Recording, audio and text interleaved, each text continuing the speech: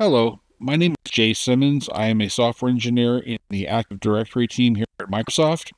I'm here today to demo for you the new Windows Labs automatic account management feature, which is now shipping in Windows 11 24H2 and Windows Server 2025.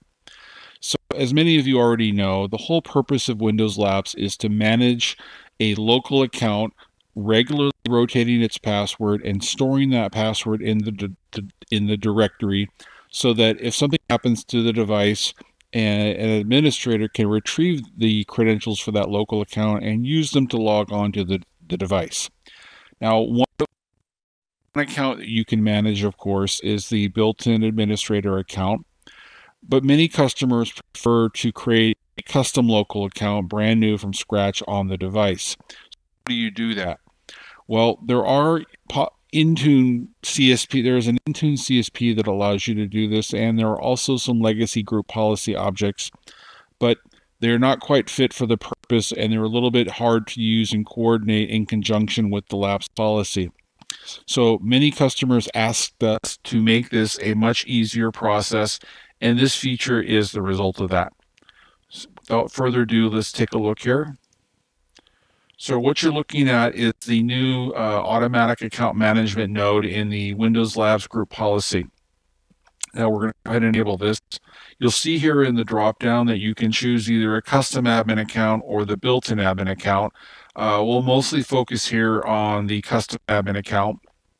So when you specify manage a custom admin account and you apply that to the device as part of along with the rest of the necessary Windows Labs group policy settings or Intune applied settings, what Windows Labs will do is it will create the account on the fly for you. Now, this is the core of the feature. This is the part that meets the main requirement that most of our customers expressed. Now, if we had said manage the built-in admin account, Windows Labs would manage the built-in admin account and also apply some additional features, which we're going to talk about. Now, you'll see a text box here that says automatic account name or name prefix. So what is that all about? So if you want to name the account that you've either reused, if it's the built-in admin, or the one that we've just created for you, you can do that via this text box. So we're going to go Labs admin, and Windows Labs will name the account using that text box value. Another item is whether or not you want to have the managed account be enabled. Now, why would this be of interest?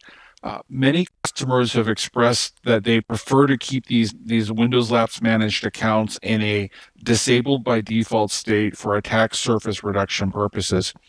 They do this manually, and when they need to use the account for its actual intended purpose, they move the target device into a different view, or they deploy some other script to the device that then enables the account. You now have the capability to enable and disable the account directly from within the new automatic account management policy.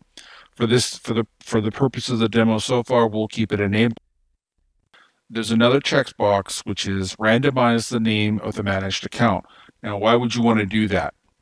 By default, and certainly in the earlier versions of Labs, all local accounts that are using a given Labs policy will always have the same account name. So in the earlier versions, this will be a local account called Labs admin on all accounts, all devices rather, covered by this policy. If an attack was to determine the name of that account, they would now know which account to potentially attack on all devices in the enterprise. It is a much better idea, therefore, if we somehow can manage, if we can randomize the name of that account so that the name of the account is unique per target device. And that's exactly what this checkbox does. If you click this, every time we rotate the password, we will rename the account such that it has a random numeric suffix appended to the name. Now, each time the password is rotated, we will do that. So the account name never stays static for long, no longer than your password expiry interval. So let's take a look and let's give this a run now. We're going to configure the actually, before I do that, let's set a passphrase.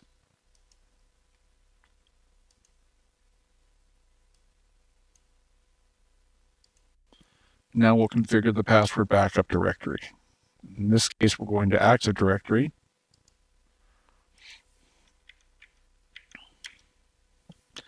And you can see here that we've now got the policy worked, and it used the base name of the account, and it appended a random suffix. And as a side note, we also got a new passphrase. And if we go over here to Local User Manager, now this is the default view from before I ran the policy. And if I refresh that, you'll see that we now have a brand new account. And it is in a certain state. It is enabled because we specified it that way. It has the password that we stored in the directory.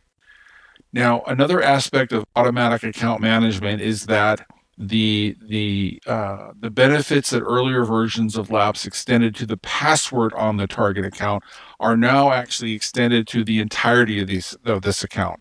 So if we were to attempt to modify this account in any way, that would fail. So let's just take a look here, and we'll try to modify the account with a different name, full name. And you'll see that you get an error because this account is currently being managed by Windows Labs, and we don't want anything to happen to it. The goal of this is simply to make sure that this account, when needed, is in a clean state, ready for your use. All right, so let's rotate the password and see what that does. I'm going to re-retrieve the password. And this time you'll see that we have a brand new password, but more to the point, the numeric suffix was rotated. So it changed from 554143 to 25529. And if I come down here and refresh Local User Manager, you can see that we also have a change right there. Now we don't have to add the random suffix if we don't want to. So let's go change that real quick. We want to say randomize the name of we're going to uncheck that. We're going to disable that. We're going to say OK. And then we're going to rotate the password and re-retrieve it. So you can see now we're back to our base name, and it did rotate the password like we asked for. Now, you'll recall, now obviously when we rotate the password, that is the point at which this feature renames the account. What happens if we want to disable or enable the account? So we're going to flip it from enabled to disabled, and we're going to rerun the policy. We're going to re-retrieve the password. Now, all we did here is we switched the policy from enabled by default to disabled by default. Now, you'll notice that even we ran the policy and nothing changed. We still got the same account name. We still got the same password. Let's go refresh the Local User Manager and see what happened. So the little icon there now indicates that it's disabled, and here it is. And again, if we try to enable this, it's going to fail. Now, so let's go, what else can we do with this? So we'll open up the policy again. What would happen if instead of asking Windows Labs to create a custom admin account, what if we had asked it to manage the built-in admin account? For the most part, except for the fact that we don't ever create the built-in admin account, it's always there, hence the built-in description. Everything else operates the same. So we're going to start out here with a base account name, and we'll keep it enabled, but we won't randomize the account name. And now let's retrieve the password from the directory.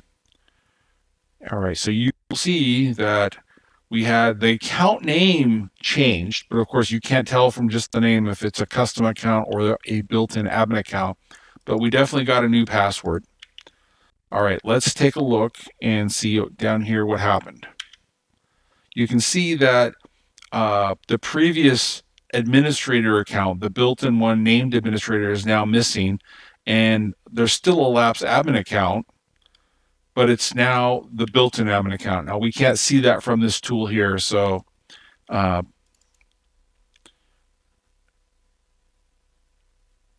And if we switch back to saying, let's manage this as a custom admin account, we'll change the name just to show the transition a little bit better. And then we'll retrieve it. You see it's the new one, new password.